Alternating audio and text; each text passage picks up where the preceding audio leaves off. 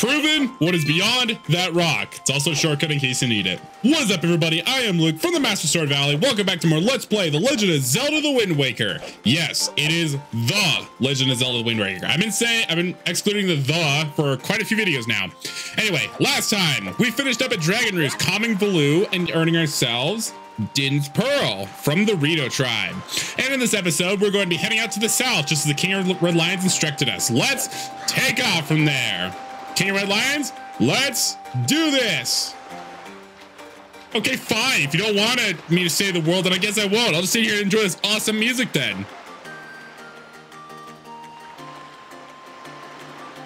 Okay, I guess we'll have to head out. We learned from Valoo to use the Wind God's Wind, which we must go through this way over here to get what was originally on a sign. Gotta go back for this, of course. The Wind Shrine. So we must use the Wind God's Wind at the Wind Shrine.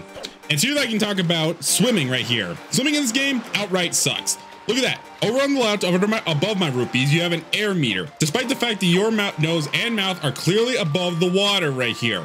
Why this is the case, I have no freaking clue. But when I come over here, ouch. Let's check these. What's this? I never would have guessed. Thank you. What does it say? There appears to be markings that indicate specific directions. Now, it might not be obvious what to do at first, but let's go and pull out the Wind Waker.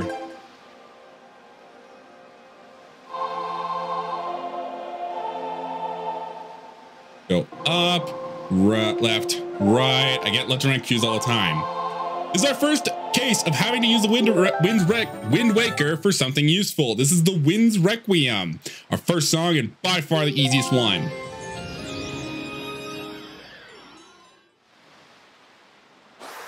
Pretty cool. Yep, that's a mighty nice breeze. Ah, who are you?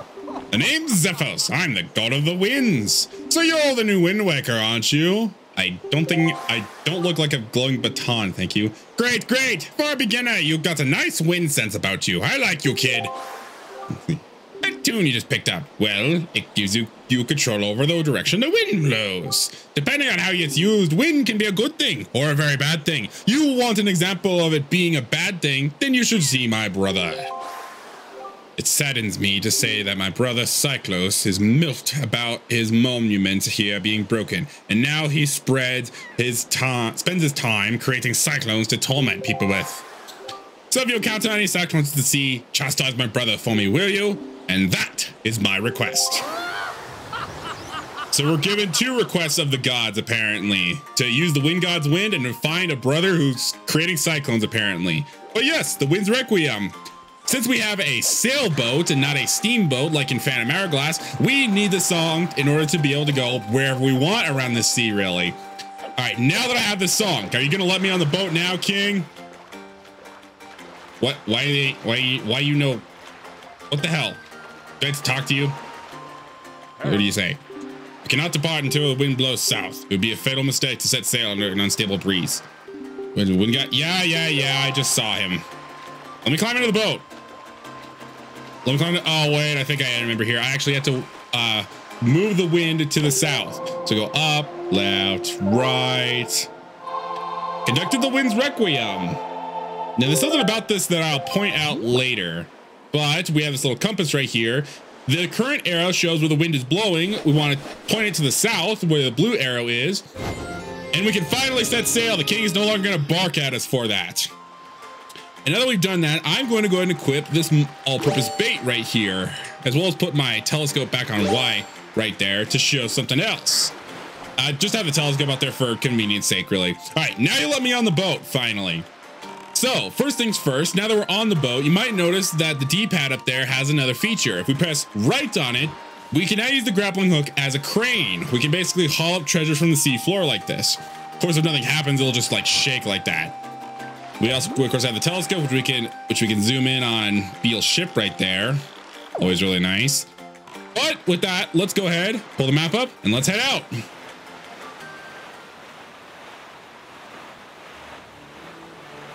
Finally done with Dragon Roost Island, even though it's got kick-ass music and such. Wait, oi, hold it right there, small fry. Hey, who do you call it small? You want to talk, bub? I don't know where you got your mitts on the sea chart you got there, but it looks to me like it's got nothing but seas drawn on it. It's just parchment paper, really. What's the matter, small fry? I'm just trying to be nice here. I'm telling you that you've got a problem, and you do. Don't give me that stupefied look. It makes you look like you ought to be in diapers. Sure. So he's gonna teach us something about the sea chart. What he's gonna do is, this right here is called the map fish. He's gonna bring out a paintbrush, and somehow with precision and not making our sea chart all wet and warped, he will draw in Dragon Roost Island. He's going to do this for every single one of these squares here.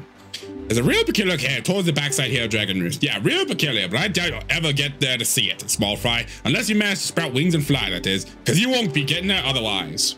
He gives you a hint every single time, usually about the square that you're in right here. He's talking about how to get, how to find the various mapfish around the Great Seas, that we have to use our bait to basically, that's how we expend it on getting these squares filled in on the map here. So we have that. Now it's finally set out, listening to this awesome sailing music once again. And like I said, now that we have control of the wind, it really just makes you stop and appreciate just how big this world really is. You can really just set the camera on where it is you want to go. As usual, the arrow points in the direction of the wind. It doesn't point in the direction you're supposed to go. That is located on the map. As you can see, we have this square down here, which is where we're supposed to go. I missed the minigame, but whatever. Anyway, you're pretty much going to want to come to every square and just fill them in. You're meant to go basically all over the sea. So anytime you pass in the square, just go ahead and get the mapfish location. It really helps with like the exploration and such. And you're going to have to go to later squares later in the game, or squares you've already visited later in the game. And by the way, if you hadn't seen, I'm going to be reading every single one of the mapfish secrets here. Some of them I do read, but a lot of them I skip past because I know what like entails about the island and such. So again, he's gonna go and pull out the map, pull out his paintbrush, and he's gonna draw in Fire Mountain. Couldn't have called it volcano. Really couldn't. I don't know why. So he says here, you see that volcano that's spewing out lava like there's no tomorrow. There's a great treasure hidden in that thing. Thing is, everyone's tried to see inside, it's been blasted away by the great balls of fire.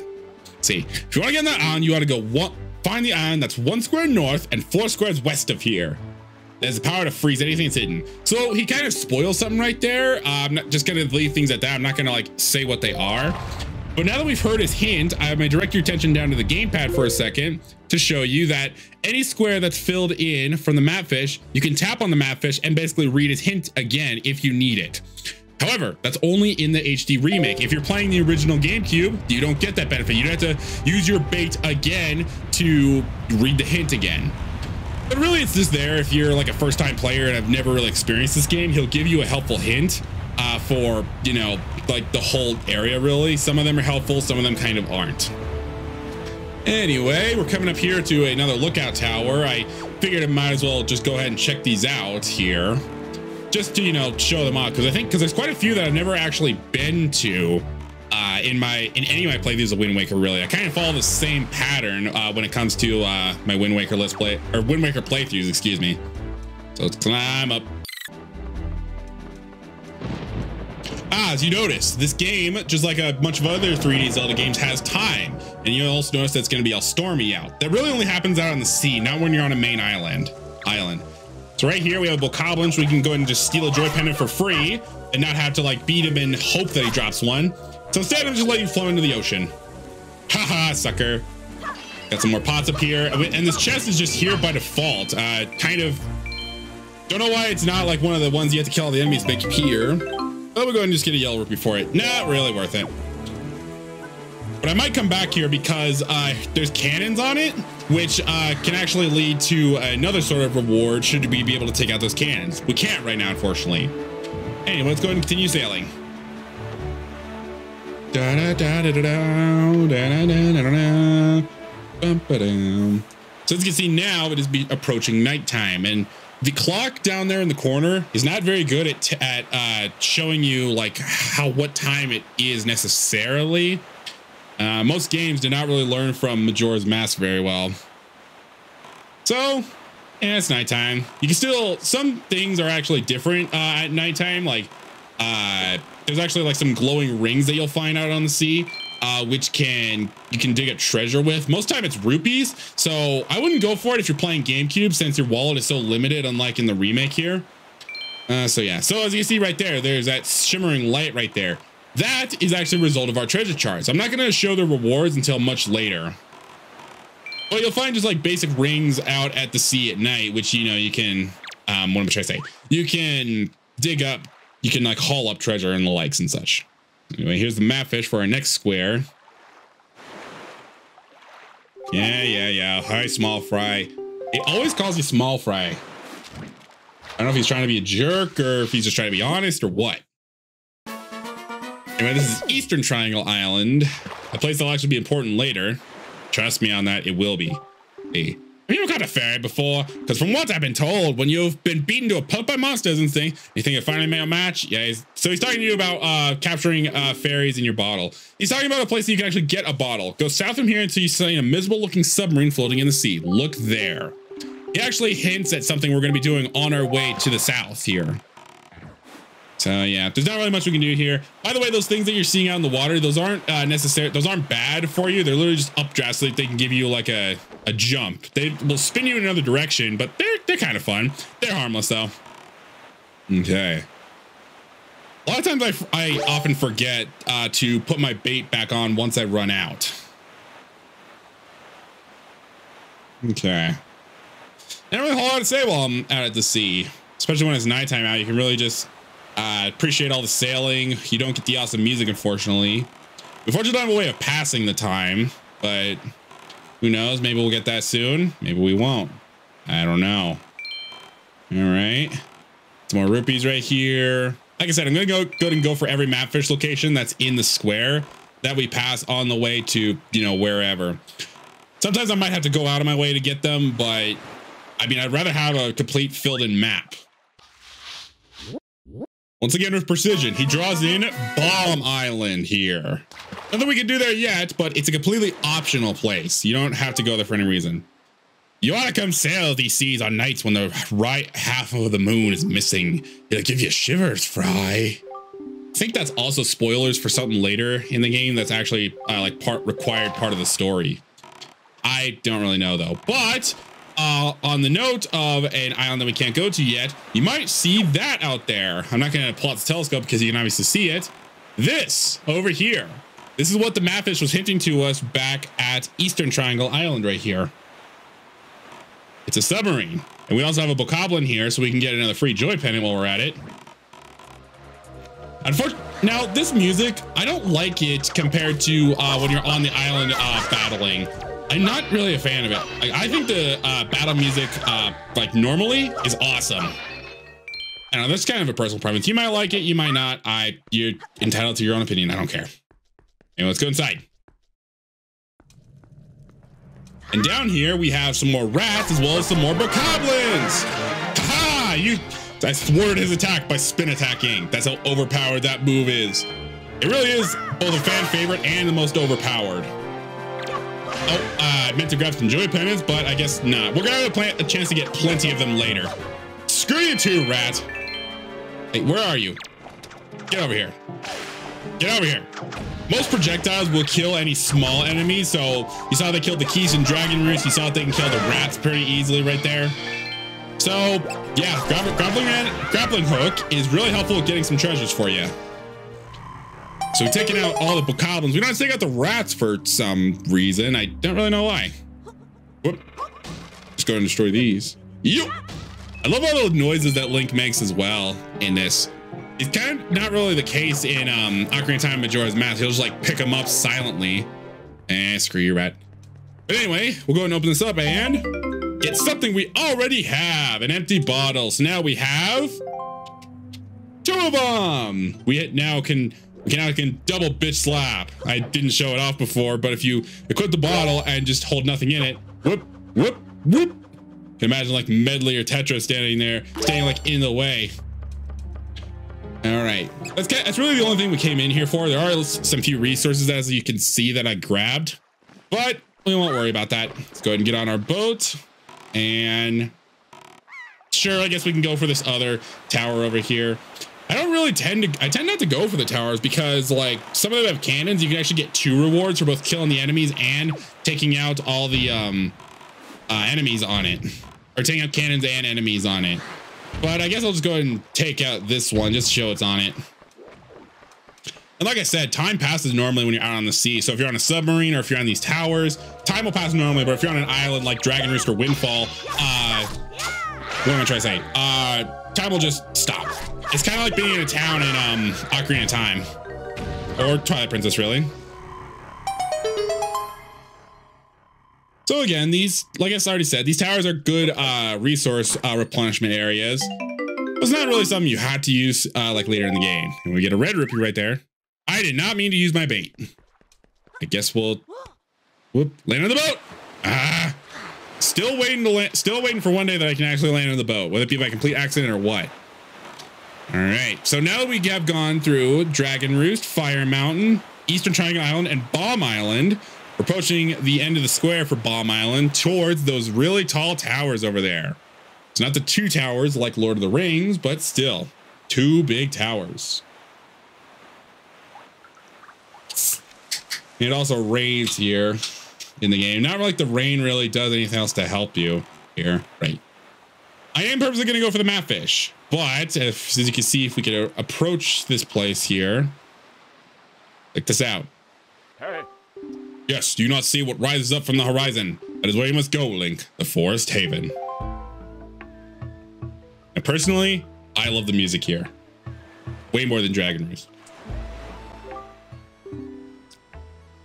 It may appear as though this is but a great tree rising far above the ocean surface, but it is a sacred place. It is inside the grotto that you will find the spirit of the earth, the great Deku Tree. You must speak with the Deku Tree and receive from him a sacred gem known as Farore's Pearl. I fear that Ganon's vile hand may have already reached this most sacred of sanctuaries. Go forth with caution, Link. All right, well, I guess I'm not going to go for the map fish this time. We will another time because I don't want to lose the awesome music. Anyway, when a day has passed, I believe it's supposed to be in game and not like real time and such, you'll receive a letter here to my son superior. This is for completing the mail sorting in the game, which will reward you a piece of heart. Very, very nice. Let me get up here. Let me see for a second. Yeah, I'm gonna go buy more bait. I'll be right back. Oh man. All right, going inside that boat apparently got rid of the awesome music. Anyway, change of plans right here. You might notice on the gamepad, I actually went with a different item. I went and bought a Chioi pair from him. This is actually going to be kind of important for a side thing, really, not so much the main quest, but it's going to lead to some. It's pretty annoying what the main thing is going to be, but you'll see what happens later. I'm just going to get the map fish. I'm actually going to wait for daytime. After I read his hint, of course. This is the Forest Haven.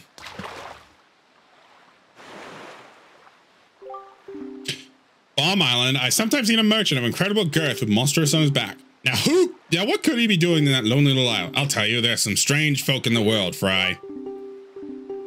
That's foreshadowing for a later quest. Pretty long quest. Okay, never mind. It's just not turning daytime. I wanted to hear the awesome music more, but I guess not. Oh well, I guess we're gonna continue with just the main boring quest. That sucks, really. Okay. I'm gonna also be a little hesitant on my breaths here because my nose started bleeding and I don't want to run and grab a tissue and just shove it up my nose. So I'm gonna try and hold it as best I can. Anyway, we're coming up here. We have new enemies. These are Boko Babas right here. Very reminiscent of the Deku Babas in previous games. If you use the grappling hook on them, you will get a Boko Baba seed, which is an item for later. It's actually pretty useful on this island right here. But obviously we can't utilize that yet. And these guys can be pretty dangerous if you fight them close. And obviously that's your only method of damage at this point is close range sword combat right here. Their necks snap instantly. You can get Deku sticks for it, or Boko sticks or something, considering that these are from Boko Babas right here. But yeah, we can basically use their necks as weapons here, which I'm actually going to do. Whoop, whoop. Yeah, cause them to stand up straight so you can just hit them and snap their necks instantly. I love it. Well, I don't love it necessarily. Pull out the grappling hook right here.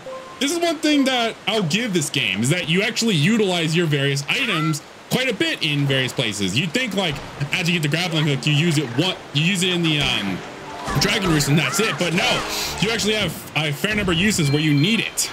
And same thing with other items as well. Hang on. All right, I just couldn't take it anymore. So I wadded up a piece of tissue and shoved it up my nose. Anyway, right here, another new enemy, Octoroks. They, as far as I know, cannot be defeated with the sword. So you basically just use your shield to put, to basically block the projectiles against them. You can try and use your grappling hook, but I think you'll just like end up stealing items from them and such. Can't actually kill them, unfortunately. I would have tried it on that Octorok, but it would just went away and I tried to pull out my sword. Anyway, let's go inside. Welcome to the inner part of the Forest Sanctuary here, or the Forest Haven. Same deal, really. Lots of foliage, lots of cool looking bugs flying around and such. I mean, this place is really pretty looking. It'll look a lot better in the morning, but of course I can't play in the morning because it just happened to be nighttime. Like, when I got here and such. Anyway. So, sorry I don't really have a lot to say. It feels really weird to talk with a tissue in my nose. Like I can feel the vibrations of it. It's so weird. Anyway, I'm just look around here for something kind of later, really. Not important right now. We go up here and look who.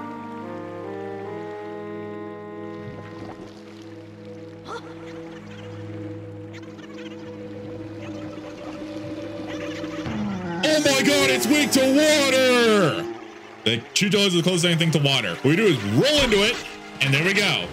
We have some enemies to fight. We have new enemies, green choo-choos. They are like red choo-choos, die in one hit, but they can actually hide in their invincibility state. And they drop green chew jelly, which is actually different from red chew jelly, obviously. Die. You actually want to kill these guys quick, because if you don't, they will actually respawn. Those clothes you wear, are you by chance the hero who came with the King of Red Lions? What? Do you not understand the ancient Hylian tongue? You're not who I thought you were. I must apologize, I was in error. I saw your clothing and suddenly I felt a longing for an age gone by. That longing caused the ancient tongue to pass my lips. I am the guardian spirit of this forest haven, the Deku Tree. I owe you my thanks for your aid in ridding me of those foul creatures. You mean chew jellies? Tell me, was it not the King of Red Lions, the boat who speaks, who led you to this place? Aha, yeah. So it is true. Then you have come because you have need of the pearl of the goddess. Aha, yeah. I see. I knew there was a reason the monsters had begun to congregate in the regions around my wood. Now I understand it. He has returned. Ganon has returned. In that case, we must make haste. Koroks, little children of the woods, this traveler is not your enemy. Let your hearts be at ease and show yourself. I guess these guys were hidden more, but how did they not fall off the tree when I rolled into him? Anyway, these guys are the Koroks. Some people believe these are evolved forms of the Kokiri from Ocarina of Time. What do you call yourselves? Link? Well then, Link, these are the Koroks, the spirits of the forest.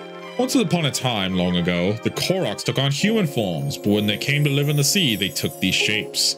Now they fear people, but to me, they will ever be my cherished little children. See, it supports the idea that they must have been Kokiri. As it happens, you have come just in time for a ceremony that the Koroks hold but once every year. It is about to begin. I shall grant the pearl to you once the ceremony is complete. I must apologize for the brief delay, but the ceremony is not completed soon, and ill fate could befall us. So let it begin. Are you ready, my children? You must complete a ceremony to give me a sacred jewel. We are not the great Deku Tree. Something terrible has happened. It is Makar. Makar! What is the matter, Linder? You and Makar are always late. No, it is not that. Oh, great Deku Tree. Makar fell into the Forbidden Woods. What? The Forbidden Woods? I told him to be careful, but still Makar flew above the Forbidden Woods, and as he drew close to it... Foolish little Makar. Link, you have heard all this. The Forbidden Woods are right beside the hallowed island of our forest haven. Those woods, the whole region is a vile place that is home to evil beasts. And now it seems they have taken a child into the forest named Makar. Your presence here is no mistake, I deem. The King of Red Lions likely expects great deeds of you. It is why he brought you here. I'm sorry to ask this of you, but can you go rescue young Makar for me? But great Deku, people cannot fly through the air. Ah, yes, thank you, child. You are right. It is not possible to enter those woods from the sea, isn't it? Link, I would guess from your size that you are heavier than my Korok children, yet I think we may still be able to solve this dilemma. You must use the item that I shall bestow upon you and fly through the sky.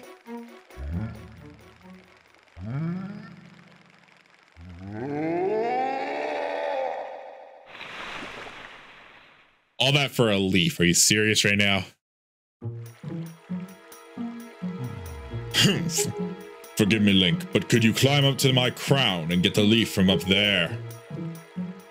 Oh, great. So we gotta do this thing for you, huh? Can't just give it to me? Nah, that'd be just too convenient, wouldn't it be? So we are given our new objective. Apparently in order for our pearl to be spawned from this great Deku tree, we must complete a ceremony. Freaking lovely. What does Korok say? The Forbidden Woods were once our home. They were peaceful back then. I would guess that our homes should still exist somewhere deep in these woods. Just look for the stump-shaped houses. Now, this is kind of going into like my theories, some online theories that obviously the Koroks could probably be known as the Kokiri from Ocarina of Time, but the Great Deku Tree that we see now, I believe it to be the fully matured one of the Great Deku Tree sprout at the end of Ocarina of Time after completing the Forest Temple. Because supposedly that this timeline where this link takes place in like Wind Waker, Phantom Hourglass, Spirit Tracks and such is the adult timeline. So this would be when the Great Deku Tree sprout is sprouting or is like growing and such. And I think this is the fully matured version in this game. What do you say? Oh, you're quite good at that, Mr. Knight. Just keep doing that. Just keep doing that until you get to all the way up to the top. All right. If you shoot out facing the wrong direction, don't panic. If you don't tilt in any direction, you land back in the Baba Bud. Okay. Good to know. So these are called Baba Buds. But as you can see what we're doing here, we're basically platforming our way up to the top. Pretty darn cool. Like one of the first few Zelda games to actually have platforming in the game. I, for one, really like that detail. It kind of spawned how the kind of gameplay works in Link's Awakening, or no, not Link's Awakening. I guess technically, yeah, but like games like Skyward Sword and Breath of the Wild and such, with like the run button and such. We get up here and we get ourselves a Deku Leaf. Plant your feet on the ground so we can use it to stun enemies, but also drift through the air with using magic power. Swordsman, over here! Please, you must fly from over here using your Deku Leaf. Well, that seems all well and good, but I think we're gonna call things right here. One, I think this episode has gone long enough, and two, I hate this tissue in my nose, so I want to get rid of it. I also clogged my bloody nose and such, so we're gonna call things right there. Next time on The Legend of Zelda: The Wind Waker, we are going to head out to the Forbidden Woods in search of Makar. See you guys then.